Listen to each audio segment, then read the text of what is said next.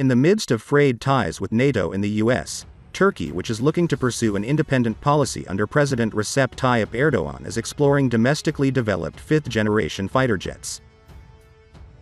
As part of the move, Ankara is looking at cooperation with allies Azerbaijan and Pakistan.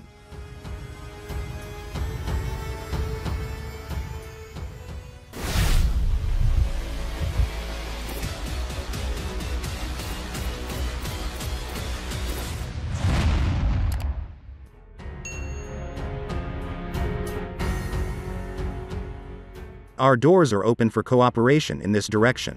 In particular, we are talking about cooperation with countries such as Azerbaijan and Pakistan, and we propose to unite efforts in this direction, the head of the Turkish Defense Industry Committee Ismail Demir said in an interview with CNN Turk.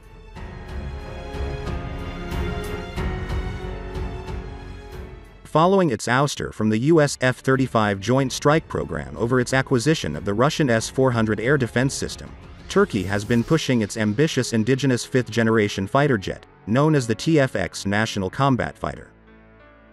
The TFX has been planned to be a single-seat, twin-engine all-weather multi-role fighter developed by the Turkish aerospace industries along with BAE Systems, which is providing some technical assistance for the development of the fighter jet.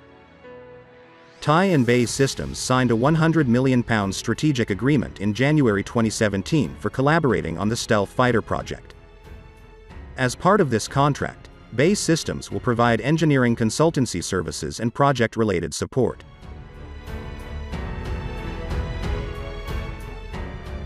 The Undersecretariat for Defense Industries (SSM) of the Ministry of Turkish National Defense and TAI inked a deal in August 2016 for the design and development of a homegrown fighter jet.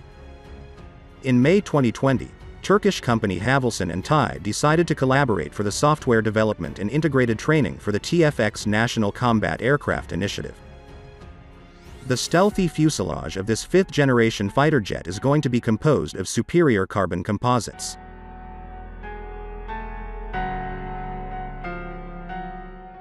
Turkey has been pushing to get Pakistan on board for jointly developing missiles and warplanes, with the hope that a partnership with Pakistan will provide Ankara access to Chinese military technology. Turkish defense and government officials conducted several talks with their Pakistani counterparts, with the last high-level discussion happening in January this year, for co-manufacturing of military hardware with Pakistan, Bloomberg reported. Turkey views Pakistan as a key ally and potential partner for both the Sipar missile as well as the TFX fighter jet, according to officials familiar with the issue. However, they did not reveal if these talks have received Beijing's consent for sharing China's technology with Turkey. Turkish President Recep Tayyip Erdogan has referred to Turkey's collaboration with Pakistan for future defense projects as having very serious potential.